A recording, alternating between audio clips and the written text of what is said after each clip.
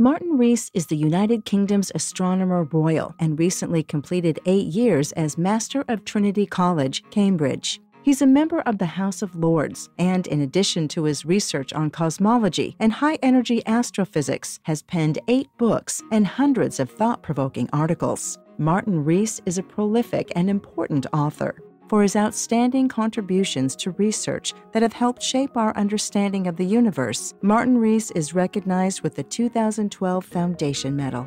Martin is a man who has ideas and carries them forward. For example, on the role of quasars in understanding radiation from the early universe, to understanding black holes in the centers of galaxies.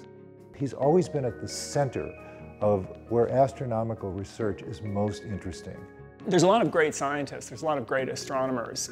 Martin is unique in the sense that I think he has, better than almost anyone else alive, a command of the entire depth and scope of astronomy. Martin has an ability to go beyond the details of an astrophysical phenomenon and just get to the core explanation, to the physical explanation, to the beauty behind complexity. The thing that I always find striking about Martin is how approachable he is. He was in his office most days at the Institute of Astronomy in Cambridge. You could see him to talk about science on essentially zero notice.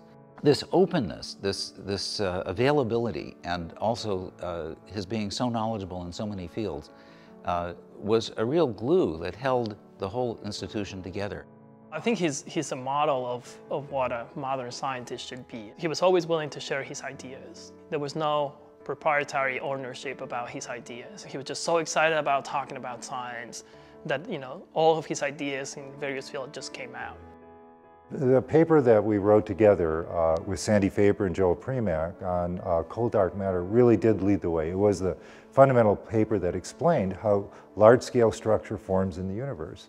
And it built on earlier work that Martin had done, understanding that structure in the universe grows from small things to bigger and bigger and bigger things. The probability of finding a transformative mind in today's astronomy world that has not worked with Martin is actually very small. You can't write 400 papers and not say something important. And Martin has done this in collaboration with literally scores and scores of graduate students and collaborators from around the world.